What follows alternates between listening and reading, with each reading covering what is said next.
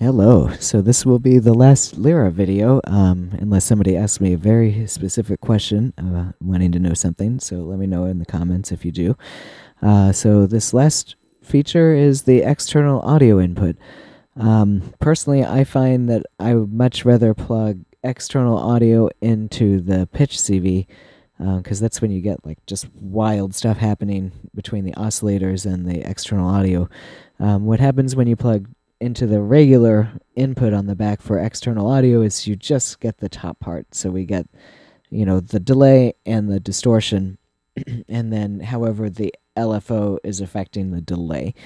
So it's pretty straightforward. As I was experimenting with this, I definitely found some issues to sort out, so I'll save you some trouble here.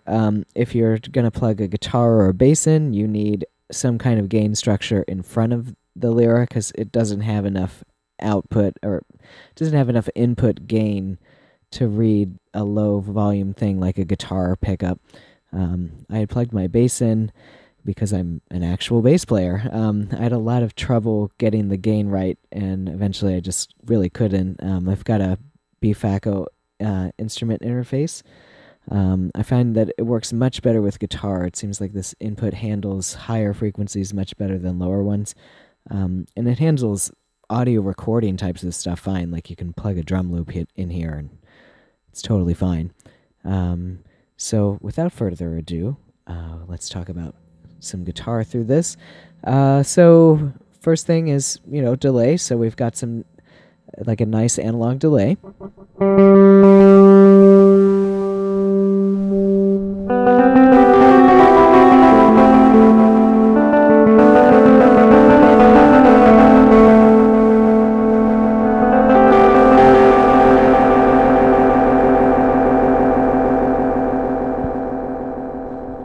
Okay, so not really an analog delay. I guess this is, Soma's version of an analog delay.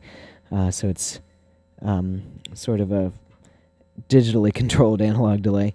And then, where you have some fun is when you get into the mod, where we can create rhythms with this.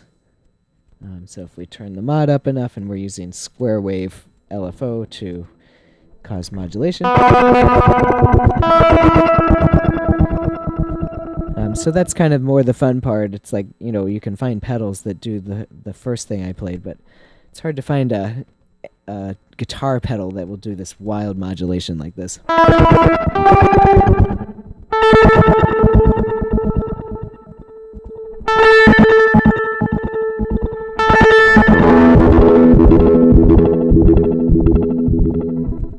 So that's pretty cool.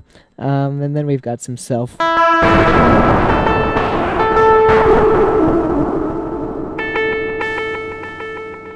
So that's using the audio coming out of the delay as the modulation.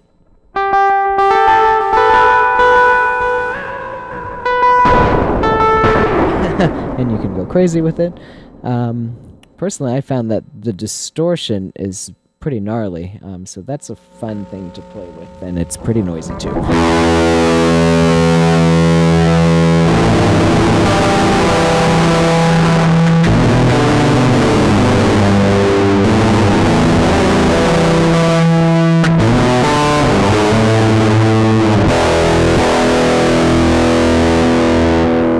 So for guitar, that's pretty great, and it's different. It's not your standard guitar pedal type distortion. So I hope this gives you some ideas. You can plug drum loops in here. I was kind of experimenting with other synths plugged into this. Really, the magic for me is in the modulation on the delay, because you can create rhythms that you can't really get somewhere else. That's not a Lyra. So I hope this series has been helpful, and I'm going to move on to the next thing, and I hope everybody enjoyed.